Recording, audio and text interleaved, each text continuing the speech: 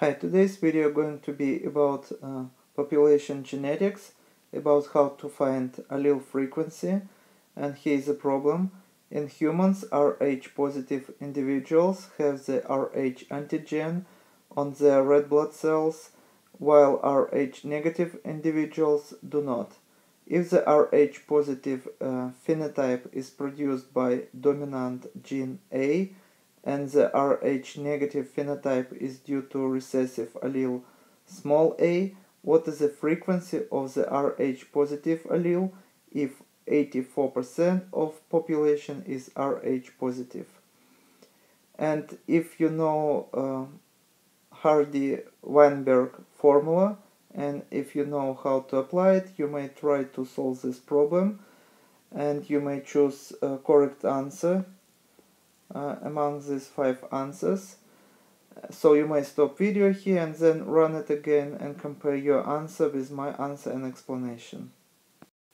So as I said, we are going to solve this problem using Hardy-Weinberg formula. So let me write it down.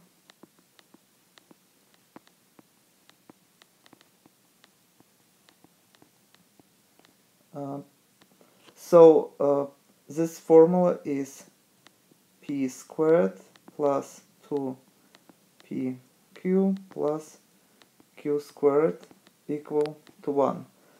And for the p squared we have capital A, so this is homozygous dominant condition.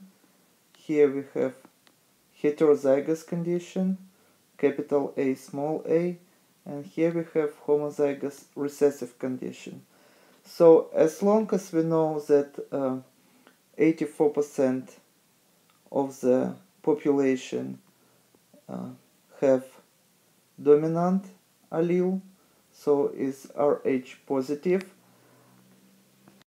some of you may jump to the wrong conclusion that the answer 84%, but that is not so, because as you see here, 84% would be represented by these two genotypes, so this is going to be 84%, but as you see here, this allele is not dominant, it is recessive, so it's just hidden by capital A, so it's capital A dominant over the small a, and we have to assume that this small a in this recessive form also have its own input, so we cannot say that dominant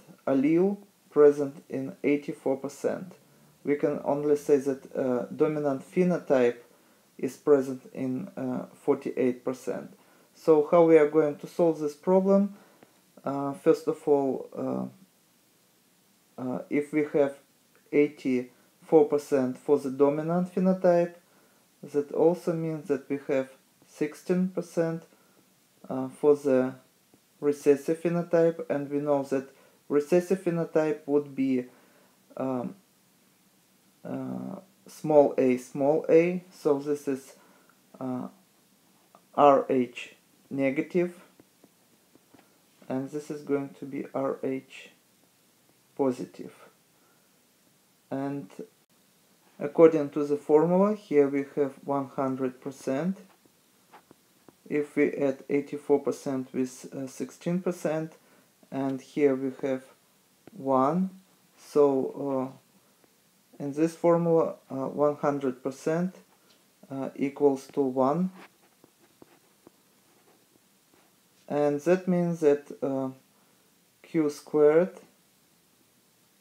equals to 0.16. Not to 16, but to 0.16, because when we add all the numbers, we should get 1. So 16%, and number 1 is 100 times less than 100, so we have to reduce this number by 100. So what we are going to get is 0.16. and we need to find q, and we given q squared, so we have to take a square root from both sides, and now we have q equal to 0.4. We also know that all the alleles, that is represented, dominant alleles represented by P, if we add with all the alleles that represented by Q in the population, they would equal to 1. So that also means that 1 minus Q equals to P. So we already know what is a Q. So this is number stands for Q, and frequency of the Q allele. So in order to find the frequency of the P allele that stands for the dominant allele, we just have to deduct 1 minus Q, or 1 minus 0.4, that equals to 0.6. And this is P. So this is dominant, and this is Q stands for the recessive allele. So we can say recessive allele here. So this is the answer, 0.6, and we have answer D here.